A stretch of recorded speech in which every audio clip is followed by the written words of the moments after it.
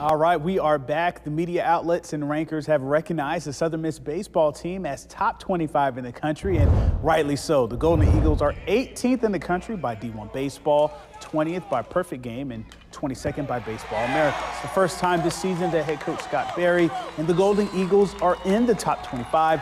Southern Miss is in first place in Conference USA after winning their last series against La Tech.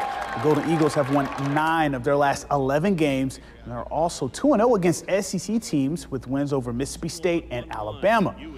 So now the ranked USM team has a top 25 matchup this week as they will play 9th-ranked Ole Miss at Trustmark Park tomorrow night. Both teams have 19 wins this season, and of course USM 2-0 against SEC teams this year.